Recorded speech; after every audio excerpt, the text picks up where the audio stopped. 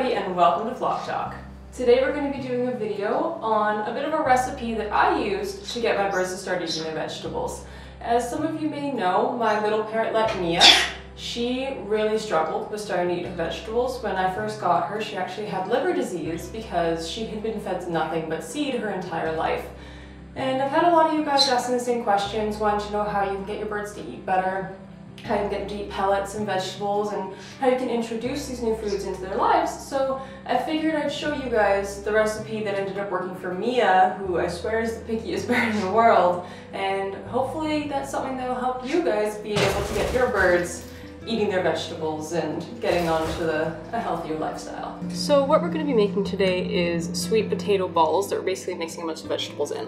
So you're going to start by boiling a great big old pot of water to cook your sweet potatoes in. While it's boiling, I usually start chopping up the sweet potatoes, just because I find it's better timing wise and they can be cooking while I'm cutting up everything else.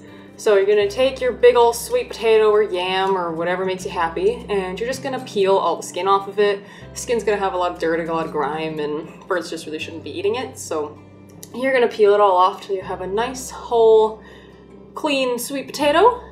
And once you've got that, you're going to chop the ends off and toss them aside and start slicing it into even pieces. You can make them kind of as thick as you want. I usually aim for about ½ an inch or so.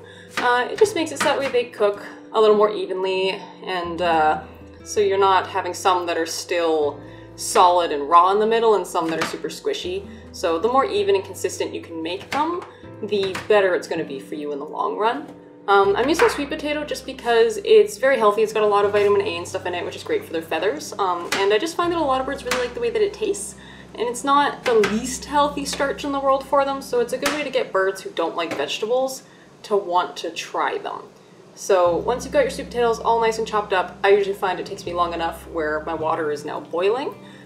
So you're going to go ahead and toss all of your sweet potato in at once into your boiling water. If it's not boiling yet, don't worry about it. You can start chopping up some of your other ingredients while the water rises, and when you see it's boiling, just chuck your sweet potatoes in. It is not an exact science. So next I'm going to do about 1 cup of spinach.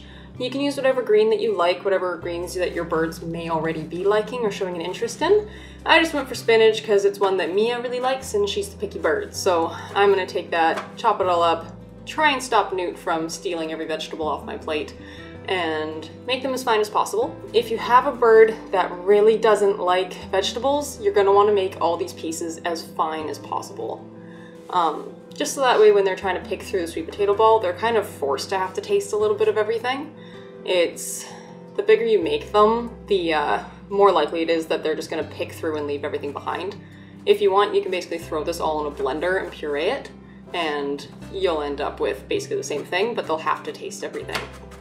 So next up I've got a bell pepper, and I find that they're quite watery, so once I've chopped all my bell pepper up, I'm actually going to dab them with a paper towel to remove some of that moisture.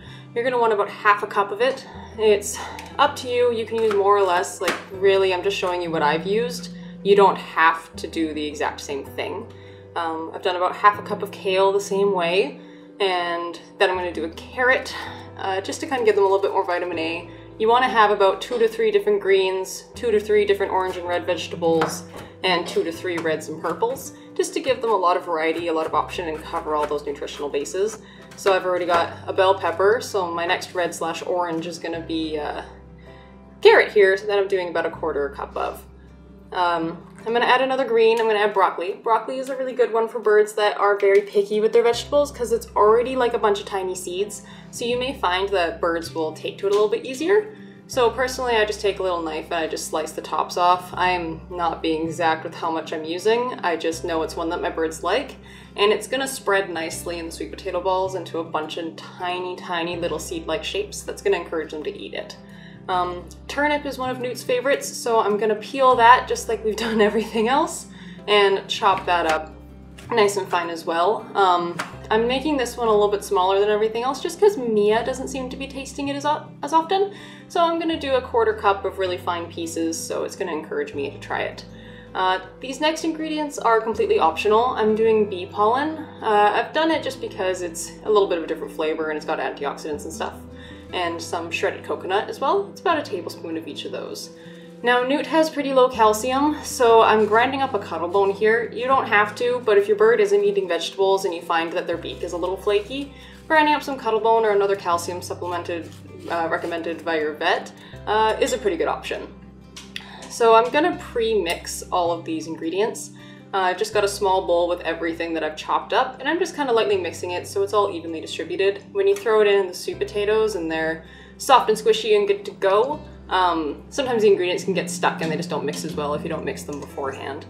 So you'll know your sweet potatoes ready when a fork is basically sliding right into it effortlessly. You don't want to be using much force at all. You're just going to strain all that out. So you've got some nice cooked sweet potatoes with no water, no added moisture.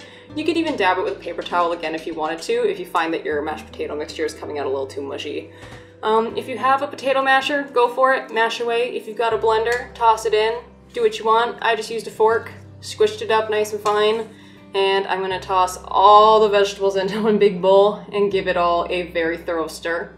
You want everything to be as evenly distributed as possible, because you're only gonna be giving them a small portion of this a day, so it's gonna help kind of give them a little bit of everything in each bite.